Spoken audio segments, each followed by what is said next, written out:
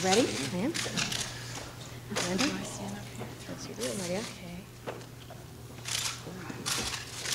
Now, if you will repeat after me, I, Margaret Mary Heckler, I, Margaret Mary Heckler, do solemnly swear do solemnly swear that I will support and defend the Constitution of the United States that I will support and defend the Constitution of the United States against all enemies, foreign and domestic, against all enemies, foreign and domestic, that I will bear true faith that I will bear true faith and allegiance to the same, and allegiance to the same, that I take this obligation freely that I take this obligation freely without any mental reservation without any mental reservation or purpose of evasion, or purpose of evasion, and that I will well and faithfully and that I will well and faithfully discharge the duties of the office discharge the duties of the office on which I am about to enter. on which I am about to enter. So help me God. So help me God.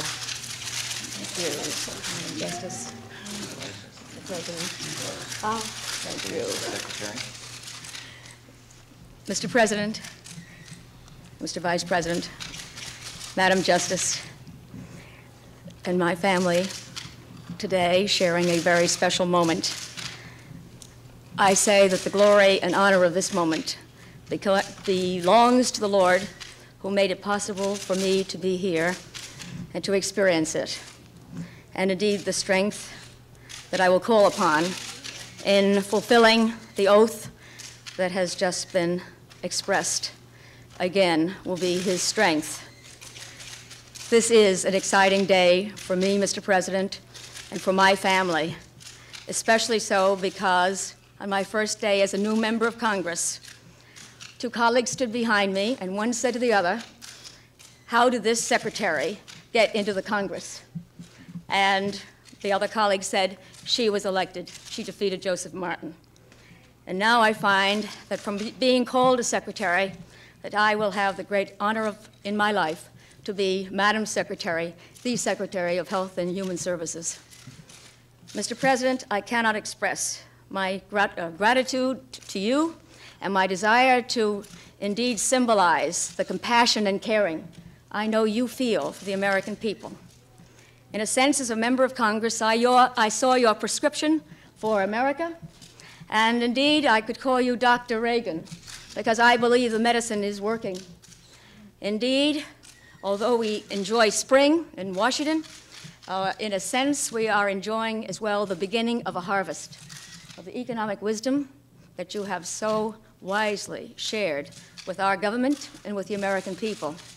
But there are still people in need, and they will be my special concerns as Secretary of the People's Department of the government.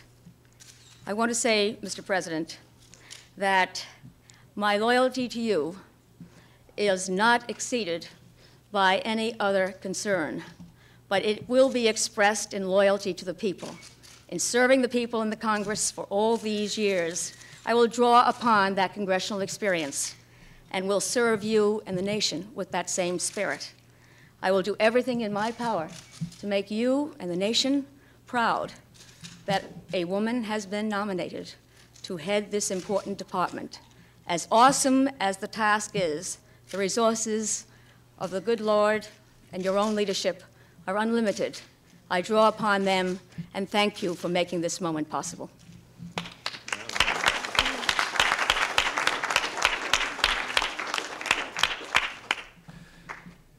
Well, Mr. Vice President, Justice O'Connor, today I'm pleased to say that we welcome aboard someone that I know will be a valuable member of this administration.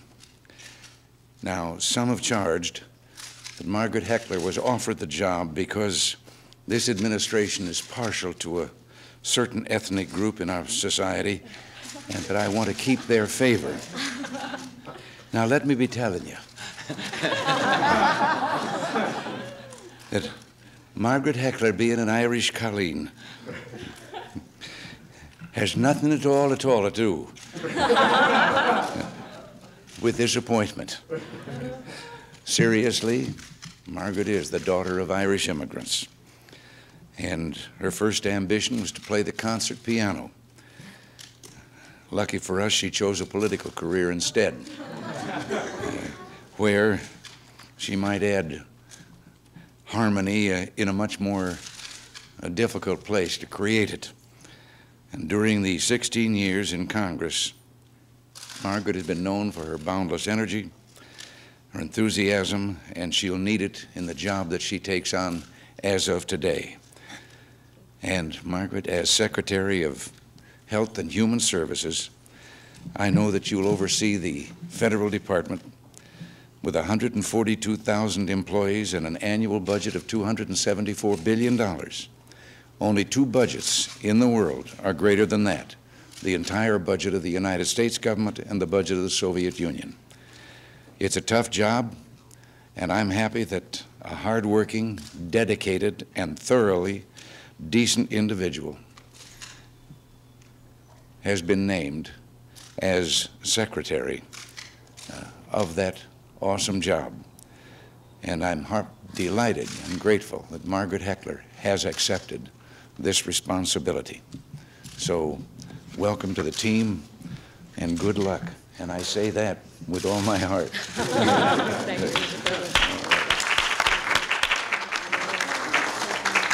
And in case you don't know, this is Margaret's daughter. Belinda. Yes, and my husband and two other children are here. Mr. President, why does El Salvador need $110 million? No, in here and is now completed. All except doing the job. That remains to be done. Fight for your defense budget.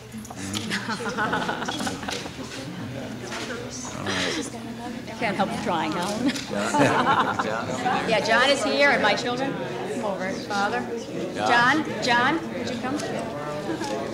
Goodness, I couldn't get my sister. All right, and they're going to come over and meet. I'll even let her give you the line that I forbade her from saying. You'll get a kick out of it. Mary, she'll tell you herself. Oh, all This right. woman runs a big business in Ireland. She's the oldest of 10. I'm the youngest. I hope you're going to go to Ireland during this week. Oh, You got to do Never that. stop loving you I on know. that one. Oh, and how? My husband, John. Mary Buckley.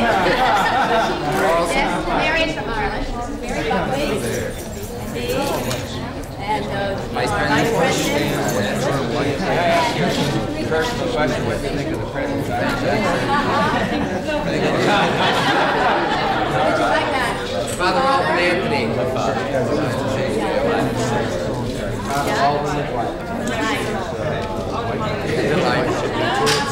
Mary Evans Cullen. Excellent. Oh, did you? Yeah. Is that how it works? Oh, that's a wonderful way to do it. How are you? Very nice. Well, Charlie, nice to see you. That's right. Hi, George. Nice to see you.